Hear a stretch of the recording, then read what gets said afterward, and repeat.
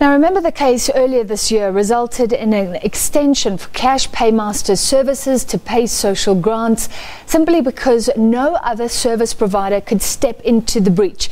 The case then was brought by the Centre for Applied Legal Studies on behalf of the Black Sash Trust.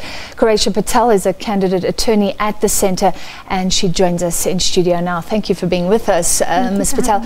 So the clock is ticking again. Is it a good thing that at least it's not the 11th hour now? We're in this year talking about next year when the next contract comes to an end. Sure. I think having learned the lesson of bringing this at the last minute, there have been measures put in place to ensure that hopefully we don't reach such a situation again. The Constitutional Court took those measures expressly in the order that it made in March to ensure that we wouldn't reach such a fait accompli again, hopefully. It sounds like time is still important. The Post Office saying we need to get geared up for this, even though it's April. So something should be done now. Yes, indeed. I mean, any service provider that is appointed to take over the payment of social grants will need adequate time to prepare for phasing in the new process. So having the necessary payment systems in place, ensuring that biometric data is in place, the necessary safeguards for data protection of the beneficiaries, all this would require a series of test runs, etc., to make sure that it is a seamless transition come 31st of March 2018. So the Black Sash, who you help, are concerned about the beneficiaries themselves. This is a social issue. Looking at that, is the Post Office then the right service provider? Do you have a view on that? I think as a preliminary point, one has to remember that it is indeed the social grant beneficiaries that are pivotal in this case. As you indicated, it is indeed a social matter, and that seems to have gotten lost with all of the delays, the time frames, the to and fro between SASSA and SAPO. And just judging from the CSIR report, which was commissioned, it has become evident that so far the evaluation has indicated that SAPO does indeed seem competent, at least 93% competent to take over these duties. However, it looks like there's a relational problem. So the CEO of the Post Office sounded frustrated. The Minister Bathabile Dlamini said that they would not be bullied. Could it work without the two sides working together? Definitely. I mean, there's not. an agreement. There talks tonight, 24 hours to come up with an agreement. Is it all possible? We are hoping that it can indeed come up in 24 hours, at least some sort of engagement, because on the one hand, we had the Minister averring that the South African Post Office was only competent to take over one aspect, which was the integrated payment system. They weren't competent enough to provide banking services or provide cards or indeed pay cash at cash pay point systems, whereas the CSIR report has indicated, in fact, the Post Office is indeed competent. So it does seem to be rather political at this stage, and for the seamless transition, it is necessary that all role players and all stakeholders do work together for the benefit of the beneficiaries. In a way, this system is too big to fail, or we can't let down millions of grant recipients, and that's why the ConCourt had to step in last time.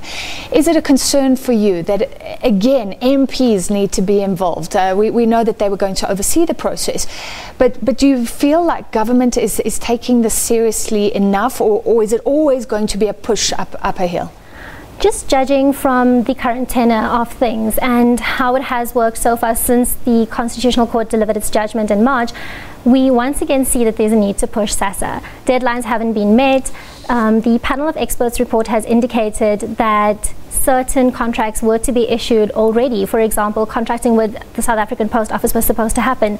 This hasn't happened, and there is a possibility of a further delay because now you have to have an open tender process, which also takes months in order for that process to go through. And again, that could result in more and more delays, and the deadline is actually around the corner. So one may have to inevitably revert to court again because it does seem that SASSA is indeed delaying. And that's a concern for all. It causes anxiety. Remind us why Cash Paymaster Services has to go. So in terms of the Constitutional Court order, it doesn't expressly bind Cash Paymaster Services to the period of 1 year. So the Constitutional Court order provides that until an entity other than Cash Paymaster Services can take over the provision of social grants, Cash Paymaster Services and the South African Social Security Agency has to ensure the continued payment thereof. But there are concerns relating to the current administration of the grant system by CPS as a Net 1 affiliate, where there are concerns from SASSA as well as civil society organizations like the Black Sash that there are a number of deductions happening from social grants as they are currently being paid out by CPS. So in order to circumvent these concerns of unlawful deductions and to ensure that there is a more streamlined legal process in place come March 2018, there is a need to ensure that there is another service provider. What's your legal opinion? Are those deductions still happening, given all the public concern? And are they happening illegally right now?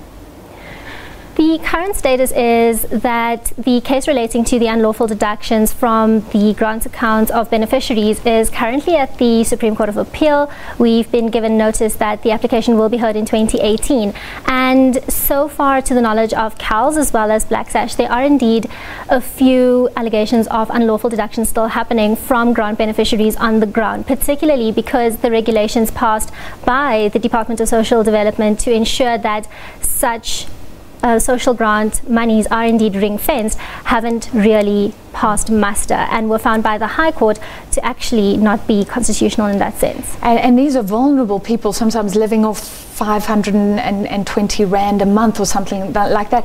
In finality, do you support the Post Office if we look at this as an issue where government, by using suppliers who are local, who are hopefully empowering people, who are maybe part of who we are as South Africa, that process could be beneficial rather than using foreigners, rather than using people where this profit motive seems overarching?